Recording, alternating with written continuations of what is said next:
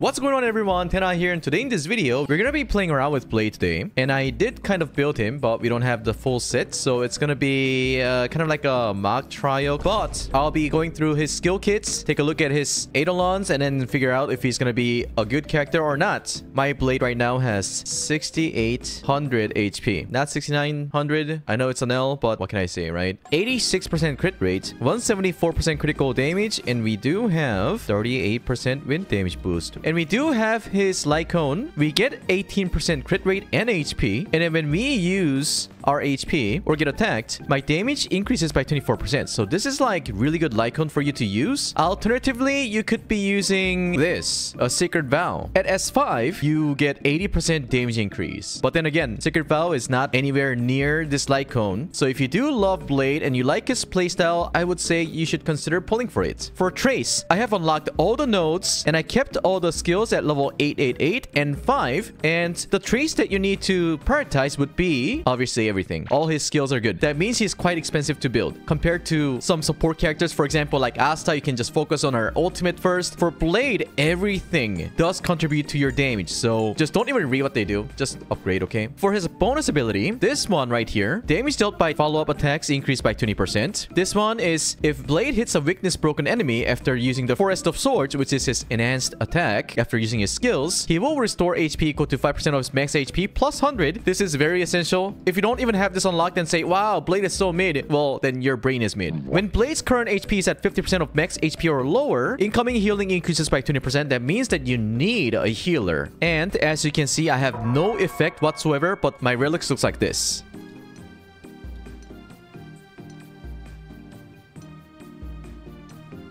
They're not that great. However, some of them are really great. Like, for example, this boots. Right here, this is like 40 CV, right? So we don't even need to get this effect right here. Except the fact that we're losing max HP. We don't even need 16% crit rate, because what the fuck is this boots, right?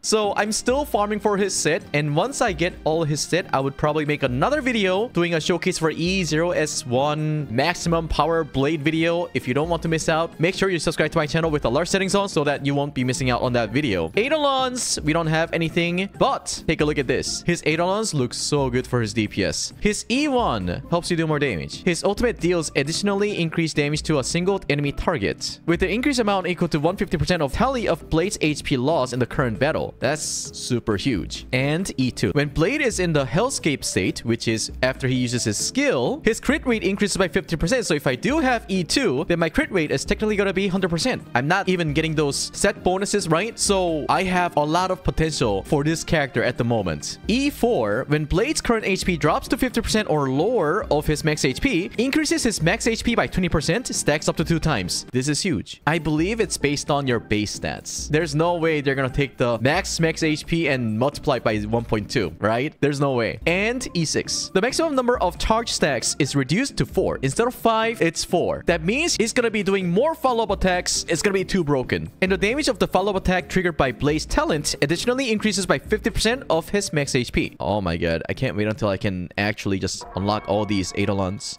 But anyways, I will do a E6S5 Blade showcase if I reach 100k subs on this channel. So what are you waiting for? Subscribe to my channel now. Okay, anyways, I'm going to bring this Blade into the Memory of Chaos and see how much damage he can do. All right, we don't even need to look at the details, because for Blade, I feel like the best team for him is going to be Bronya, Silver Wolf, any healer, right? We can put physical so that we have better chance of putting the wind weakness. Actually, it's 100% because we have quantum and physical right here. It's going to be 100% wind weakness. That's gonna be good. And for the team 2, I can just put whatever, right? Put all those DPS, whatever. Okay, cool. Lucha has the best synergy. Not everyone has Lucha, okay? And I just explained the reason why I put the physical healer. And if you don't understand that, well, big rip. Wind. Cool. Alright, watch this.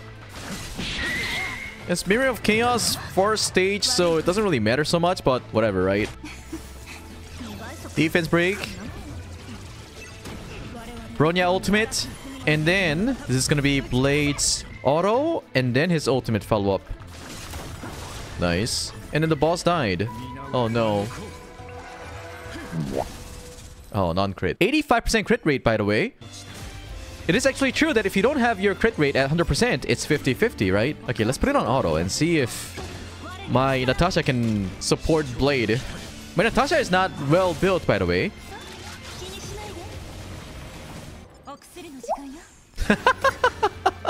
My Natasha does not heal. Oh my god. Oh my god. Oh, I might need to change the position of the Blade because he's not getting hit by those AoEs. Ooh. That's a lot of damage. And that's exactly why you have to go for a character that does massive amount of damage. And stop coping about, oh my god, my Su Shang is gonna be good DPS. Oh my god, didn't I say I'm gonna change the position of Blade? I am so dumb. 40k, nice. Hit me! Ooh. Yes. Okay, why don't we just kind of fast forward this to like Mirror Chaos 7? Because this stage is just kind of a joke, right? I feel like Blade is going to shine brighter when he goes against a monster that is like, you know, very tanky and hits you more often. Okay, Bald, use your ultimate.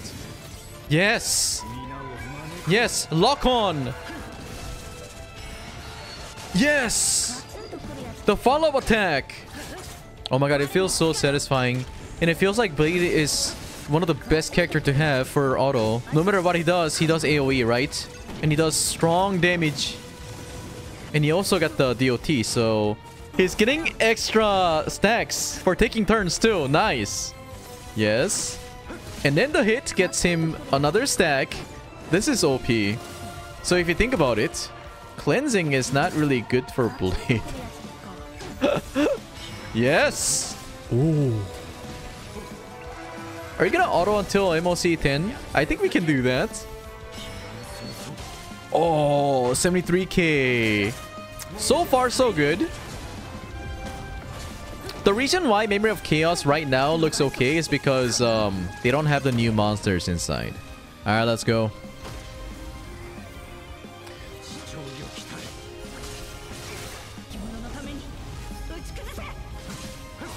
Yes. I love to see that. Yes. Oh, yes. Oh, yes. I wonder how much damage he's going to be doing at E6. That's crazy.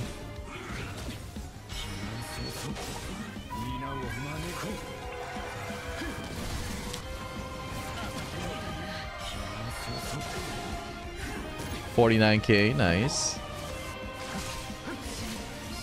All right. Okay, we're in stage... What? I didn't even notice. We were in stage 7. We were just chilling. God damn. We can put Locha, Bald, Silver Wolf, because why not?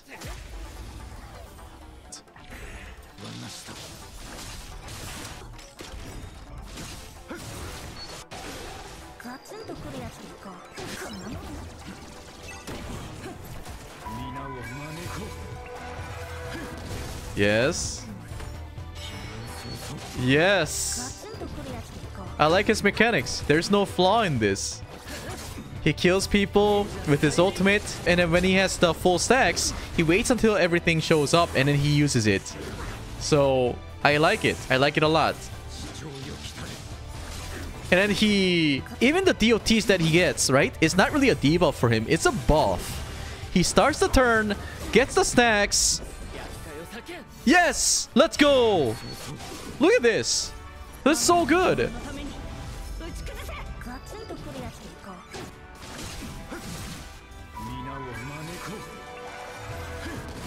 Tenha, your Bronya has been advancing your Silver Wolf, not Blade?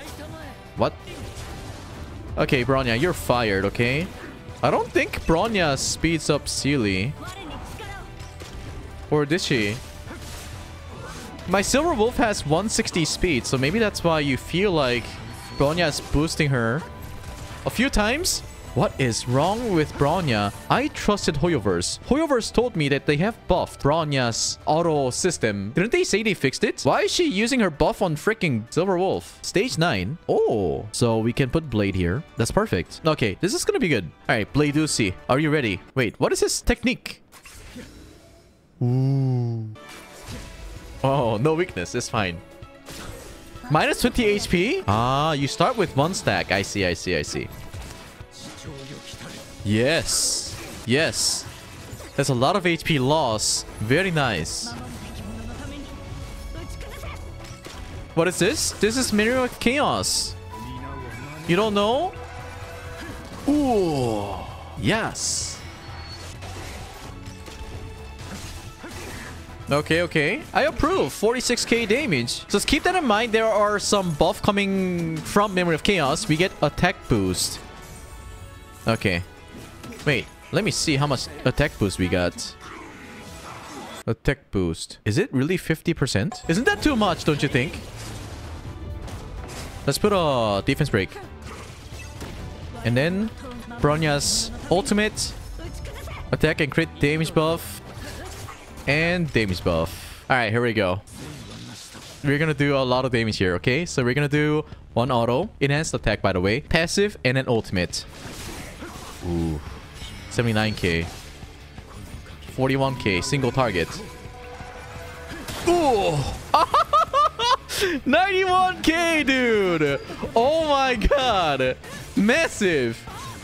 Oh, hello, Kokolia. Yes! Okay, so far so good. But I do feel like he's gonna be better on speed boots because that means he can use auto attack a lot faster and then he can end up using his skills again and he can have better rotations, right? Because he doesn't have good synergy with Tenha, it's more natural for him to... Oh my god. It's more natural for him to boost his HP by using his skills by himself. And use ultimate.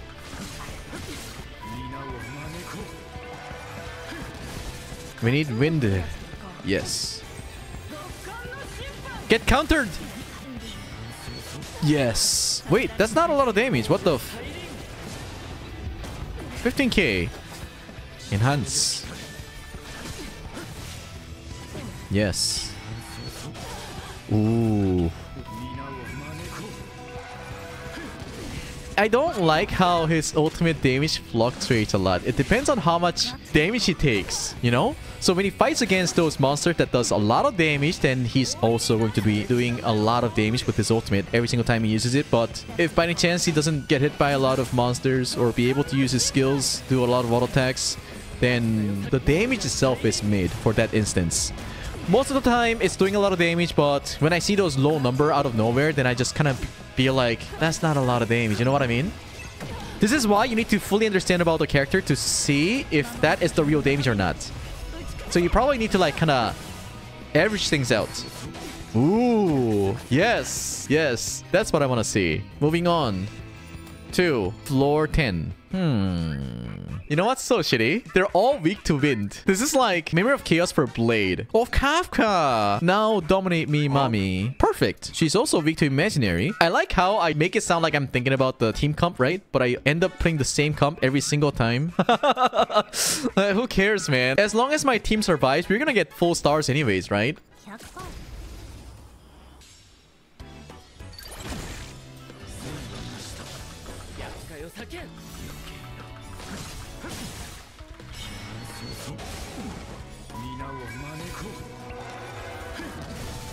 Hoyoverse should let us actually cancel our ultimates. I don't know, man. And it feels dumb.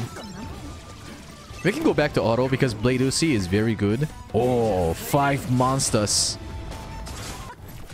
Stop! Stop using your auto, Bronya. You have skill points. What the fuck? What is going on? I don't understand this. Fix Bronya AI, by the way. I know, right? They need to fix it again. Ooh. 100k damage. We love to see that. Ooh, yes. Finally. Finally, Bronya. Oh my god. Here comes Kafka. No, no, no, no. My Blade Uzi, please. Dominate my Blade Uzi. Please, please.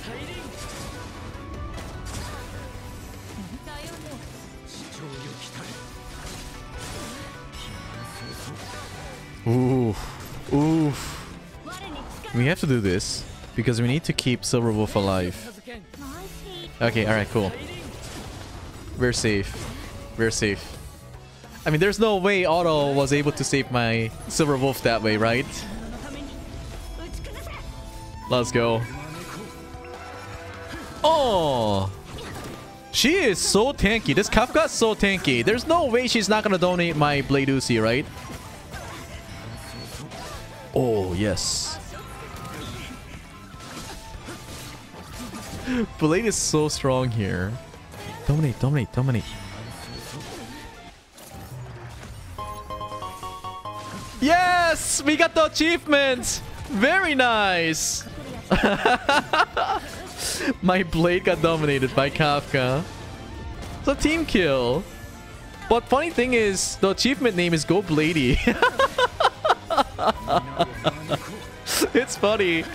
He gets dominated. We're just like, yo, let's go, Bladey. You got dominated by Kafka. Is that it? My first impression of Blade is that he's super strong. Stupidly strong. Very satisfying to play with. Because like I said in the beginning of this video, everything happens instantaneously. Unlike Jingyuan. Jingyuan, the king himself, is nice. But, you know, it's hard for me to control his Lightning Lord. But with Blade, we can see everything happening instantaneously. And I love to see that. And look at that. I mean, this outfit. His color scheme. You know, it's really nice. You know that red ribbon on his back reminds me of a present, you know? He is the true present for Honkai Star Rail. And I think a lot of people would be spending a lot of money on this guy because he's so hot. Look at that. Look at his modeling. His nose is big. You know, they say that if your nose is big, that means your pee-pee is big. What about Jingyuan? Is his nose big? Belt? Oh, damn. That's very big. What about, Jeopard? Oh, that's big as well. How about, Sampo? Damn, all the male characters have big big nose. What about Tenha? Oh, he's got big nose as well. I would probably make another video once I finish his farming, I guess. But as you can see, I had no set. I just had the right main stats and a lot of crit rates, crit damage. I can't wait until I can find the speed boost for him so that I can actually kind of compare the damage output. But as you can see, I'm missing a lot of crit rate here. You know, that could have been translated into critical damage, you know? That 8% crit rate and then 20% basic attack and skill damage, right? I'm missing that. And here I was missing 12% max HP and then 16% crit rate. That's gonna make a lot of change. Anyways, that is it for my first impression Blade video. And if you did like this video, let me know in the comment section and make sure you subscribe to my new channel, alright? Thank you so much for watching and I'll see you guys in the next one. Adios.